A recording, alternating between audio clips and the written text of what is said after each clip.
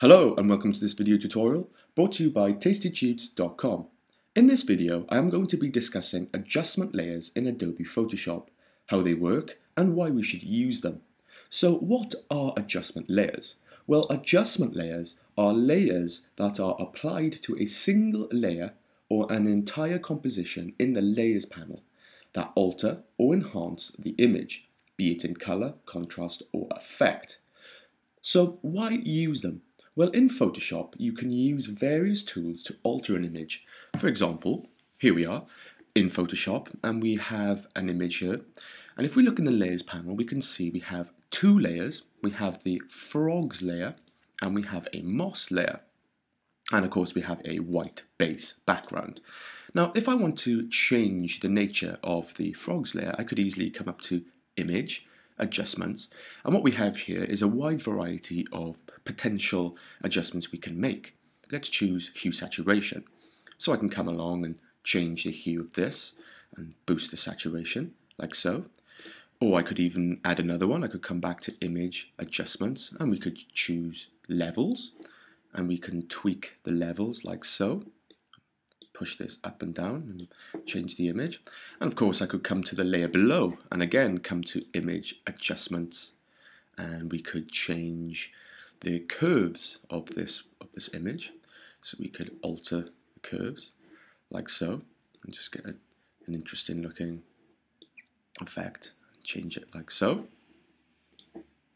And now if we look in our layers panel, we can see that we have these two layers. If we look closely, we can see that the effect has been applied. And in the image thumbnail, we can see that these have changed. Now using this technique, what you will find is once the effect is applied, it is pretty much set in stone. There is no going back. Of course, you can press undo, or you can even open up your histories panel and jump back a few steps.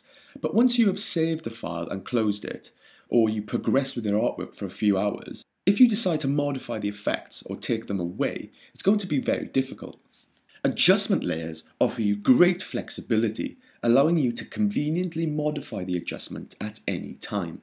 You can turn them on and off, you can mask the effect, and even apply a blending mode to the adjustment. So using adjustment layers vastly improves your workflow in Adobe Photoshop.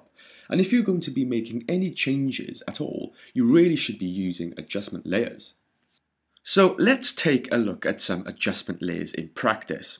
So here we are, and we have the same image, but this time we have some adjustment layers applied. I have my adjustment layers panel and my layers panel open. If you don't see these, you can come up to Window, you can scroll down and you can activate your adjustments and layers panel here. If we take a closer look at the layers panel, this time we can see we have some adjustment layers applied. We have our two layers at the bottom, just like in our previous composition, and we can see that each adjustment layer is stacked on top. If the adjustment layer was underneath the layer, for example, then the adjustment layer would not work. Adjustment layers work from the top down. If we look a little closer at some of the adjustment layers, we have some little arrows on the left pointing down.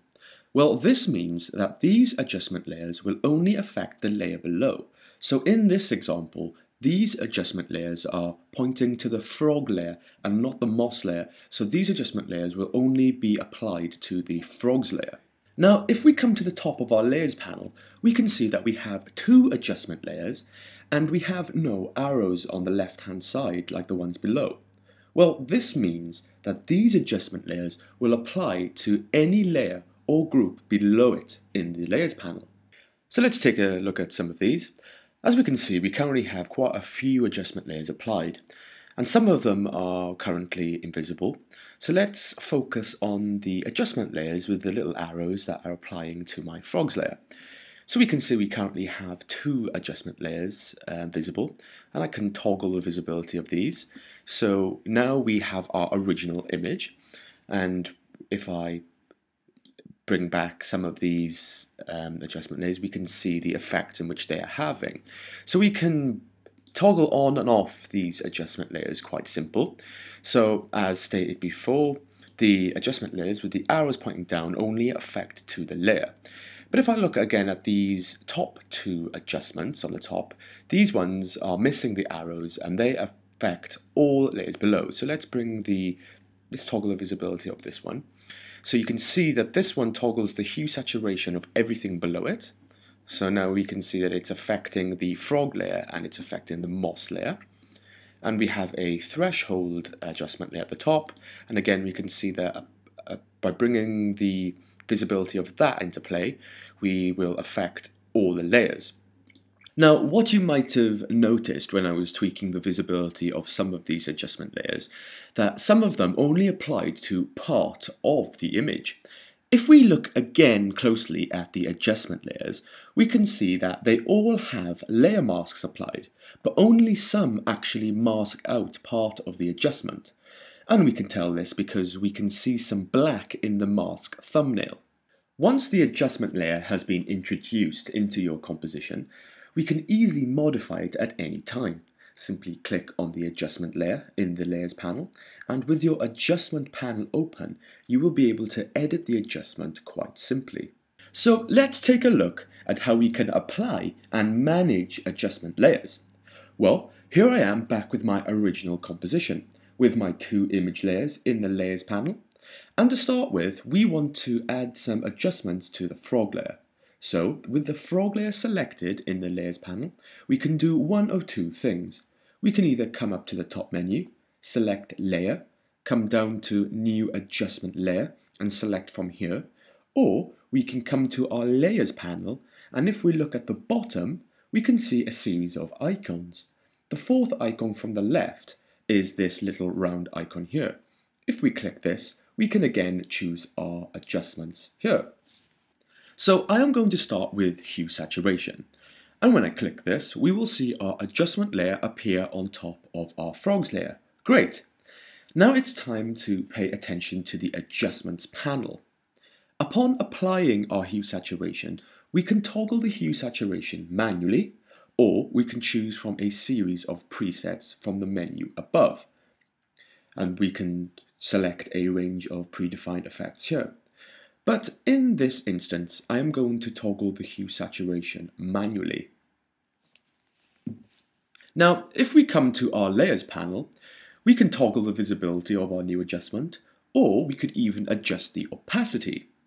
So this adjustment is currently affecting both the frogs layer and the moss layer below. But we want this adjustment to only apply to the frogs layer.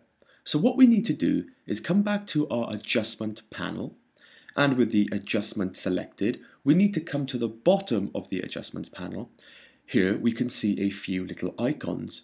We are now looking for this little icon here, third from the left.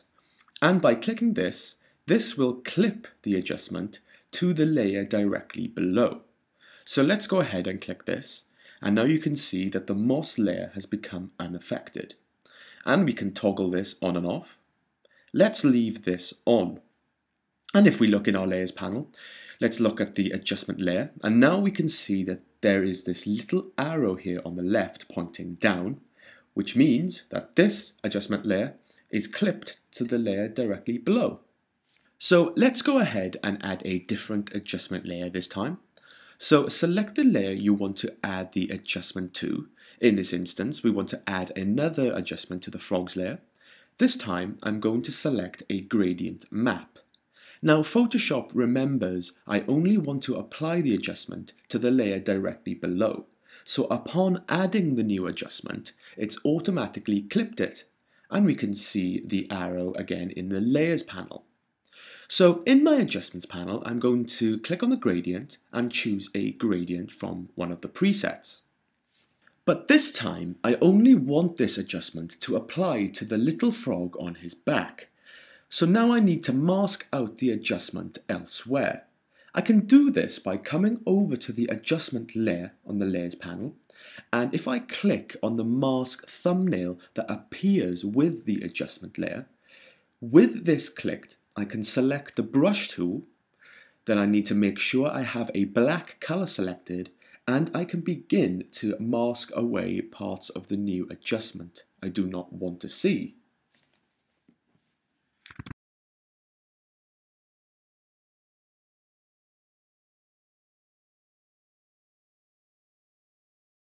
And shortly, you will have masked all but the little frog, and you will have something that looks like this. So that's how you can mask adjustment layers. You can also apply blending modes to adjustment layers. Let's take a look at this. So I'm going to select my frogs layer, and I'm going to apply another adjustment layer. This time I'm going to go for black and white. Now you can see the little frog is still in color. This is because our new adjustment layer is at the bottom. Remember, adjustment layers work from the top down. So, should we move this new adjustment layer above, now you can see the little frog is black and white. So with this adjustment still selected, we can choose a blending mode from the menu at the top of our layers panel. So let's go with overlay, and you can see the effect that has. So now we have 3 adjustment layers that we have clipped to the layer directly below. What if we want to now create an adjustment layer that applies to both layers? Well, we can do this by selecting the top adjustment layer and then simply adding another adjustment layer. This time I'm going to go with levels. And this time we can see that there is no arrow next to the adjustment layer. As I begin to toggle the adjustments of the levels, we can see that it is now applying the adjustment to both layers. Now, if I feel unhappy with the effect and I only want it to apply to the moss layer, then I can simply click and drag the adjustment below the frog layer and it will only apply to the moss layer. So that's a quick introduction to adjustment layers. I hope you find this tutorial useful, and if you did not know about adjustment layers before, then I hope this video helps you understand how they work and encourages you to use them from now on. I hope you enjoyed this video tutorial. To see more tools and tips videos, you can go over to my website at tastytuts.com and register for free to watch more there. So until the next video, have fun guys, and I'll see you next time.